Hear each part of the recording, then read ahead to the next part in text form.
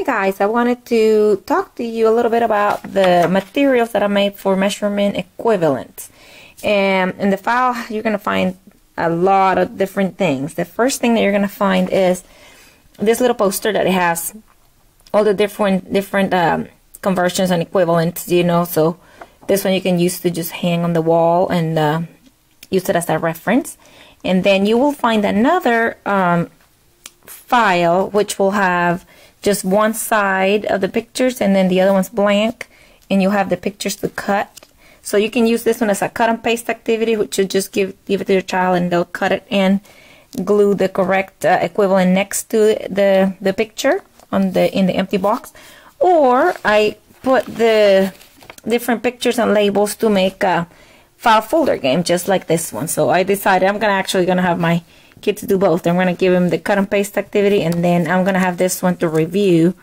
And I put Velcro on mine, but you don't have to. And the pieces can go in the back in a little envelope. And there's the answer key so that you can, if you don't remember, you can look and check the answers.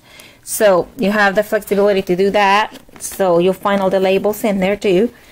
And then the other one is this self-check activity to the little flaps, where the child will read 3 teaspoons equal, and then they have to answer, and then they check and see if they said it right. 2 tablespoons equal 1 fluid ounce, and then they check.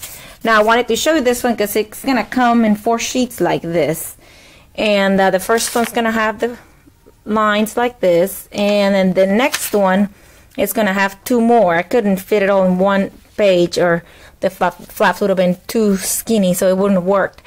So what I wanted you to know is that in order to have it all in one long sheet like this with all the conversions, what you need to do is you're gonna cut this little piece off, and then you're gonna, it tells you here, glue bottom of the big sheet here, so you're gonna glue just this side, so then this is gonna be gone. So by the time you fold it, then it'll be all together like this.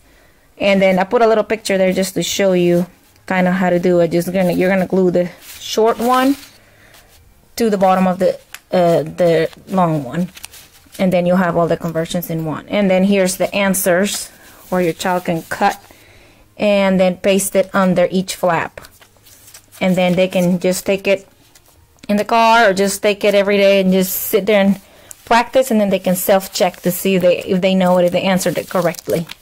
So I hope you guys can use it, and hope this is helpful for you guys. And go to our website and download the file for free. Thank you.